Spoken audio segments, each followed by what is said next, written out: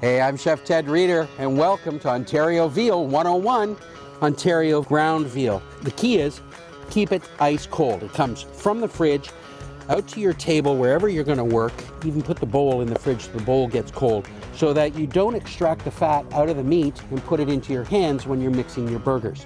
You want to keep the fat into the meat because the fat is the flavor, and the fat is what helps keep it moist and juicy and succulent. Check us out at OntarioVealAppeal.ca. You'll get lots of tasty recipes and more grilling tips. Cheers.